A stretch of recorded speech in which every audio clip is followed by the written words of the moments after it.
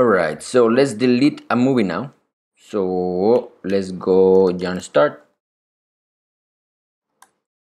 And I already have the function here, so don't you worry about it. Let's import it. Delete movie. Delete movie. The parent, whatever name, I don't know, the movie will be, I'll have an ID, that's it.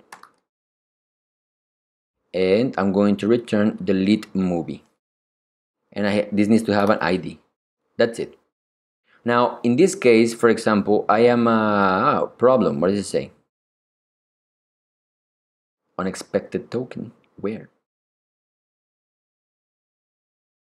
Comma. Done.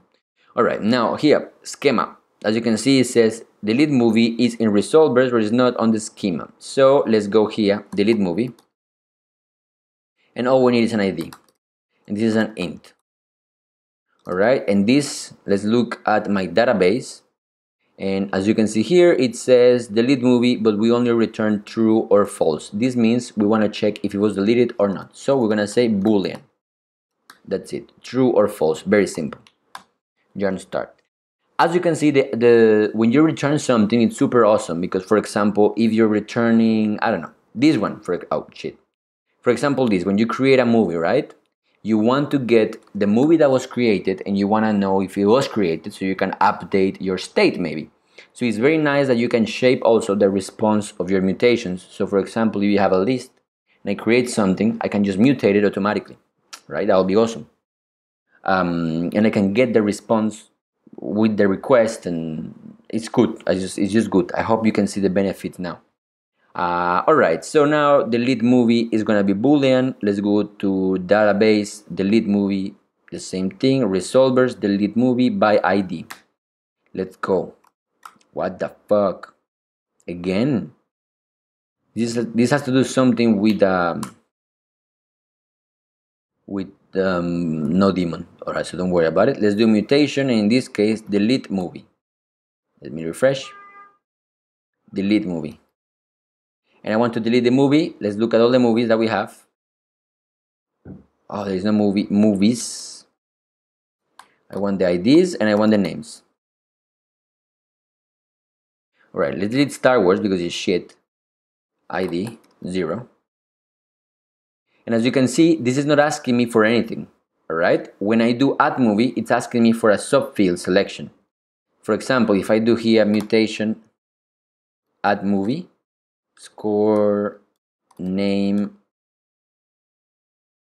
it's asking me that I need to select something. If you look at the schema, when you add a movie, you return a movie, so it's asking me to select this.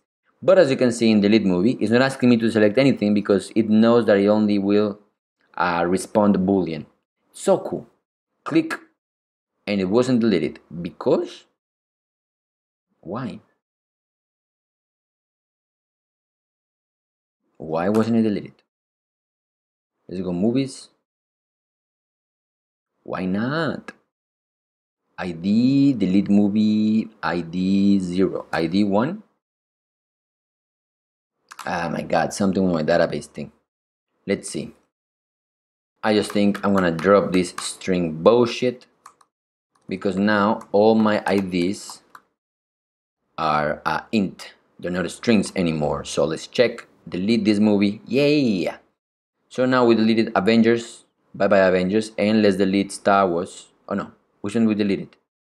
Oh, let's delete Logan. I didn't like it, huh? Let's go. Bye bye. Yes, it's there. And let's delete Star Wars as well. There you go. The only good one is The Godfather, which is awesome. Alright, that will be it. So as you can see, we are doing queries when we get movies, and we're doing mutations when we change the state of the database. Of course, if I kill my server and I start it again, movie is gonna come back to the normal ways because this is on memory. But you could hook any backend to this GraphQL. And one of these backends that you can hook, it's another API, a REST API. So imagine this, your client talks to you in GraphQL language, and then you take this GraphQL server and you talk to another API. So in this course, we are going to see that. We're going to try to talk to a HTTP, to a REST API via a GraphQL server, all right? And our user is going to be interacting in the Playground console, which is awesome.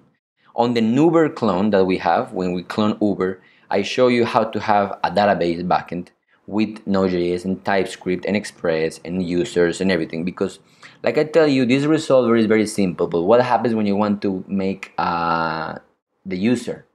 How do you know which request is it? How do you know the token? All that stuff we're gonna see it on the course, but in this course we're gonna keep it simple, and this will be it for GraphQL. I think that you understand it now. It's very, very simple, and with GraphQL Yoga even more. But yes, so on the next one we're gonna finish by trying. I will show you the basics in how you can, with GraphQL,